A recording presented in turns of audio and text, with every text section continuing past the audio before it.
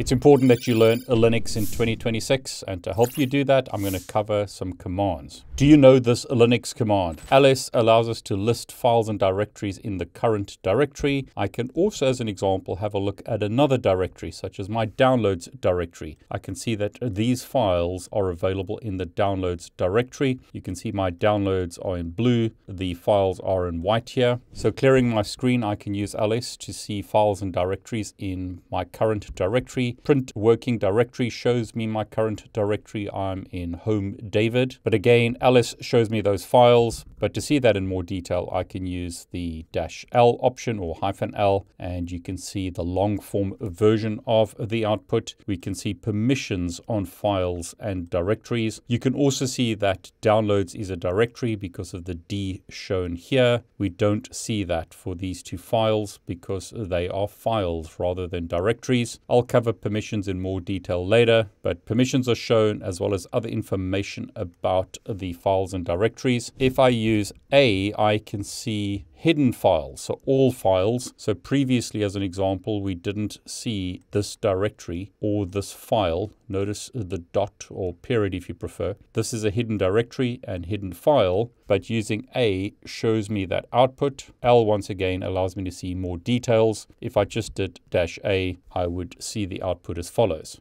If I wanted to see the information in reverse order, I could use -R. So notice rather than seeing it that way, I am seeing it in reverse order. Up key allows me to see a previous command. I could also use Control P as an example to display the previous command. But notice ls-l shows me the output of this directory. ls is a really important command. In the output here, once again, we can see a whole bunch of options, which I'll cover in separate videos. Now, as always in Linux, use the option --help to see help about a command. So scrolling up here, you can see there are a lot of options available with ls or list. We can see lowercase a, uppercase a, and a whole bunch of other options. And once again, don't forget that in Linux, commands are case sensitive. So that is a different command to this, and so is that. So everything is case sensitive in Linux. Okay, so did you learn anything? Did you know this command already? Are there any other options that you would suggest? Please put in the comments if you've got other options that you find useful with this command. It's important that you learn Linux in 2026.